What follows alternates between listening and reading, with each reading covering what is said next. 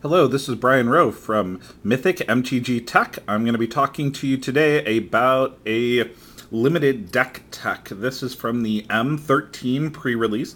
I played in one this last weekend up here at Card Kingdom in Seattle.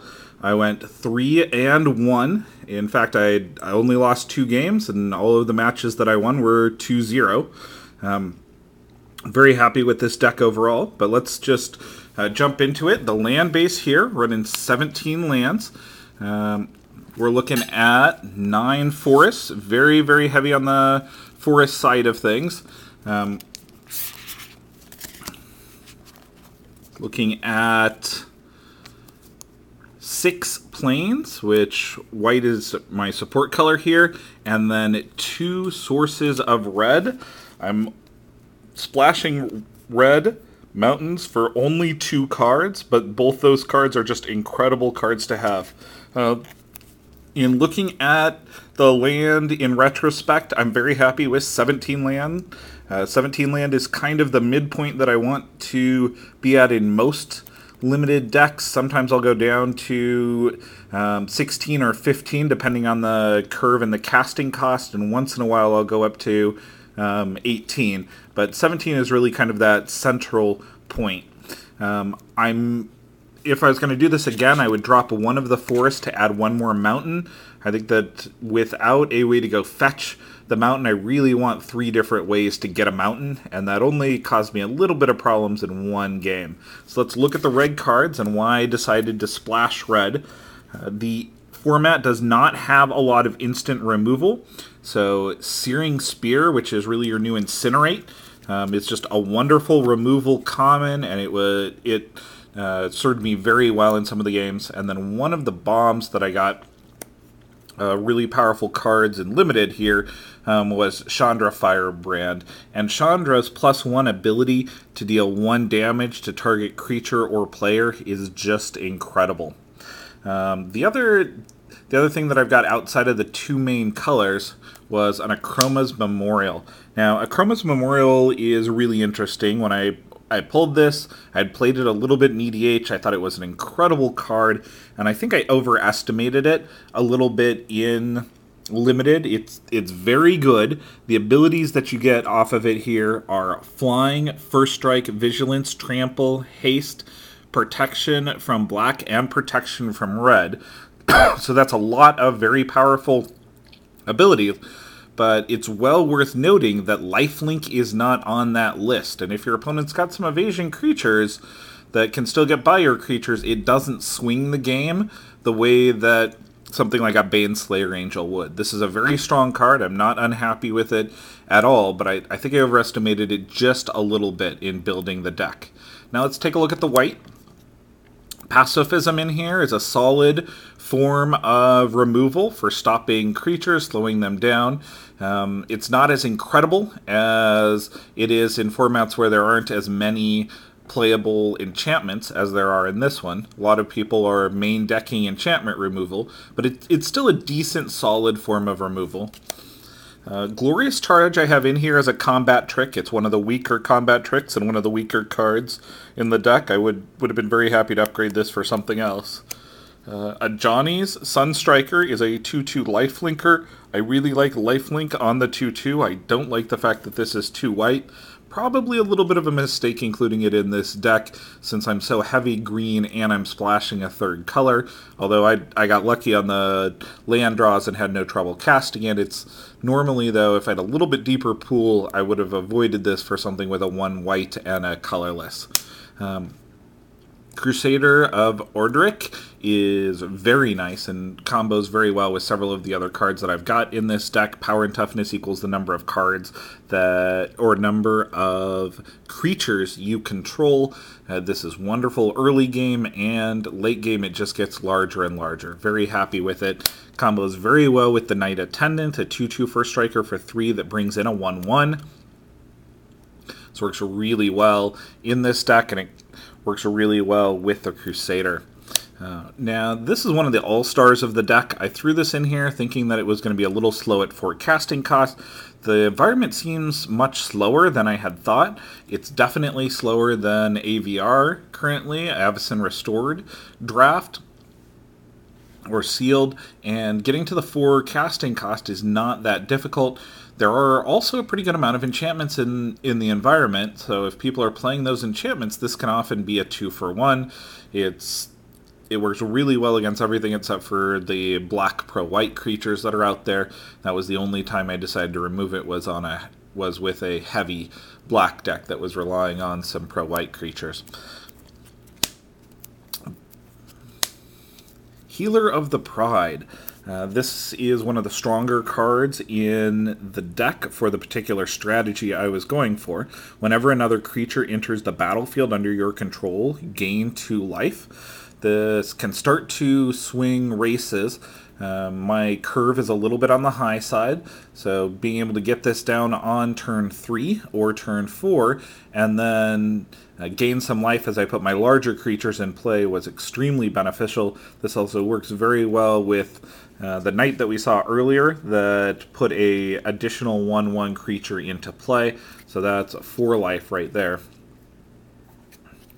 Prized Elephant. Since I'm playing green-white, this is a 4/4 for 4, and the trample was actually pretty relevant in this particular day's matches. Paying 1 green to be able to give it trample gave me a distinct advantage versus a stuffy doll in my last round, and having the trample is just a nice ability. I didn't think that I would end up paying it much, that I'd treat it more like a 4/4 vanilla, but getting through an extra point or 2 of damage was very, very nice. Now we're seeing why I played green. Rancor is just incredible. It originally was printed as a common and was amazing. Here in this set, it's printed as an uncommon and turns all of your creatures into very aggressive, powerful creatures. This is the reason to consider even main decking some enchantment removal in limited, or at least siding it in against green decks, because this one card adds so much to the power of all the other cards out there.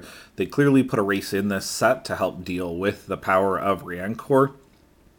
And Rancor is clearly an easy first pick. If I'd been drafting and sealed, I was very happy to see it.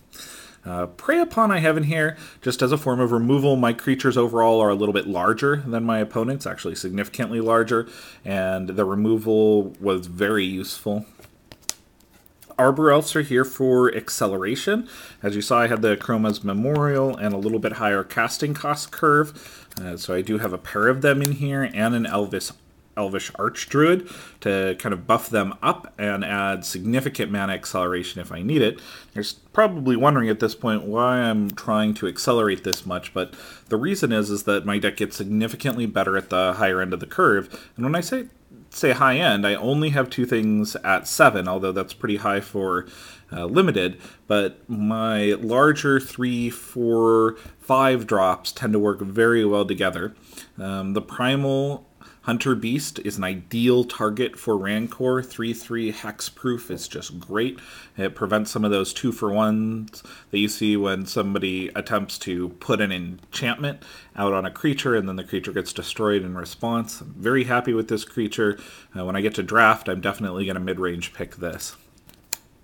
Garruk's Pack Leader was incredible in this deck. The 4/4 for 5 is not bad, but as you noticed, many of my creatures have a 3 or higher power, which allowed me to draw a significant number of extra cards. It's not as powerful as, say, Triumph of the Ferocious, I believe it is, from Avacyn Restored, but it does have a body. It's a 4/4, and 4/4 is a significant body in this format. The Sentinel Spider, 4/4 Vigilant and Reach.